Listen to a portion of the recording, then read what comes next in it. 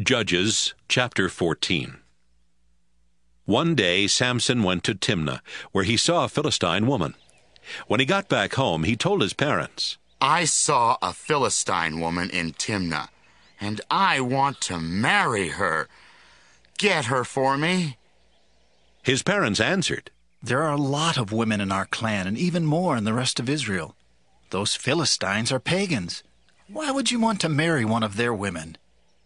"She looks good to me," Samson answered. "Get her for me." At that time, the Philistines were in control of Israel, and the Lord wanted to stir up trouble for them. That's why he made Samson desire that woman. As Samson and his parents reached the vineyards near Timnah, a fierce young lion suddenly roared and attacked Samson. But the Lord's Spirit took control of Samson, and with his bare hands he tore the lion apart as though it had been a young goat. His parents didn't know what he had done, and he didn't tell them. When they got to Timnah, Samson talked to the woman, and he was sure that she was the one for him. Later, Samson returned to Timnah for the wedding, and when he came near the place where the lion had attacked, he left the road to see what was left of the lion. He was surprised to see that bees were living in the lion's skeleton, and that they had made some honey. He scooped up the honey in his hands and ate some of it as he walked along. When he got back to his parents, he gave them some of the honey and they ate it too.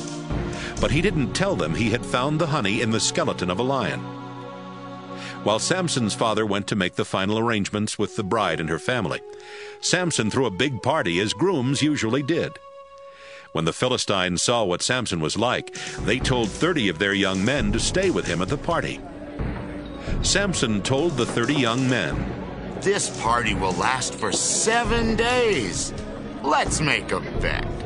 I'll tell you a riddle, and if you can tell me the right answer before the party is over, I'll give each one of you a shirt and a full change of clothing.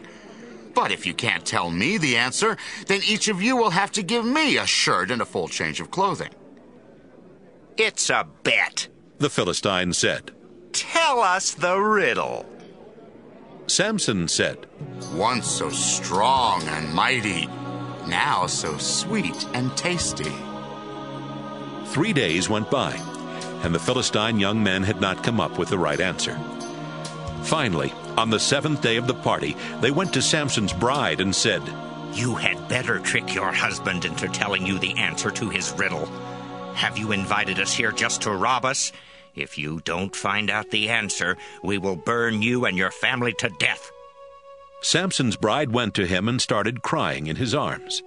"You must really hate me," she sobbed. "If you love me at all, you would have told me the answer to your riddle." "Oh, but I haven't even told my parents the answer," Samson replied.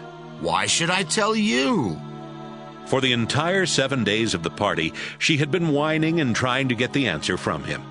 But that 7th day, she put so much pressure on Samson that he finally gave in and told her the answer.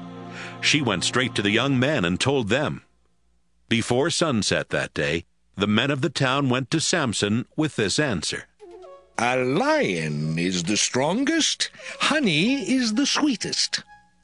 Samson replied, "This answer you have given me doubtless came from my bride-to-be."